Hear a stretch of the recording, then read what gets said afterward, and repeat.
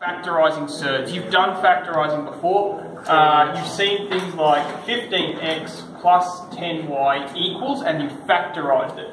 You've put it into brackets, and you've said, what's the common factor here?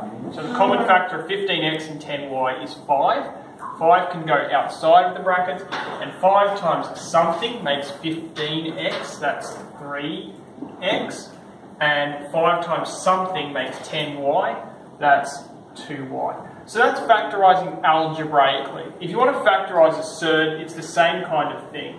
So if you see something like 10 root 3 plus 10 root 2, you can factorise it because you can see that they've both got a common factor of 10.